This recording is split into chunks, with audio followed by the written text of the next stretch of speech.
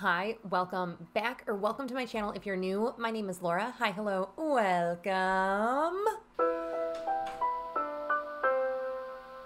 As the name of the video would suggest, you are going to soon see my 2023 palette collection. This is just going to be a palette tour. I did one of these last year. I think I did one of these 2 years ago also, but I really enjoy this kind of glimpse into people's collections. So I figured if you're nosy like I am, you also would like to kind of see the palettes in my collection. A lot of things have exited my collection at the tail end of last year, and even like in January, I did some pretty significant declutters. I will have my end of year declutter and then my empties video both in the description box below and then in the cards somewhere as well, so you guys can click on it if you are curious about things that have exited my collection relatively recently. But other than that, we are just going to see my palette collection as it stands on January 28th, 2023. I am cleaning between palette swatches. I am using the Garnier Micellar Water and a makeup remover cloth. All of my audio for my palette tour, for like the palette portion of the tour, is corrupted, unfortunately. So you are going to hear a lot of background music playing, along with some information on the screen about when the palette came into my collection, the palette name, the brand, and if the palette is discontinued. I do have that all on the screen, but I hope you guys enjoy this very chill palette tour, and I will see you in a little while.